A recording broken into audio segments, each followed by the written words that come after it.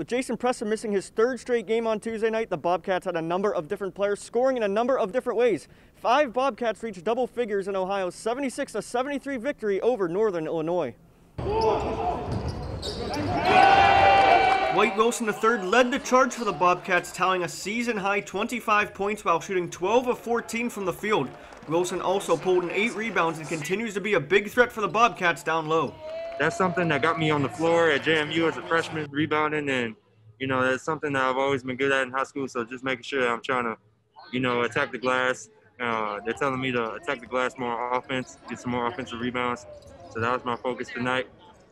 Yeah, I think DJ is going to continue to grow and grow, and he's in a role that he's never been in. He's never been a go-to guy, never played extended minutes, and he's obviously a big part of what we're doing. And tonight, I think he was 12 for 14 from the field, and him and BVP have a good connection going. So we got to keep going to him until JP gets back, and moving forward, we got to throw the ball inside. 4 other Bobcats eclipsed the 10-point plateau. Ben Roderick scored 13, Ben Vanderplas and London McDay tallied 11 points each, and Mark Sears, filling in for Jason Preston, made some big shots late and finished with 10 points. You got different guys who can score different ways. London can slash and shoot the ball. B-Rod's obviously been shooting the ball well. You got BVP who can play inside out. You got Dwight, he can throw the ball too and score on the block. And then you got Mark. Mark hit a huge 3 on the right wing there late.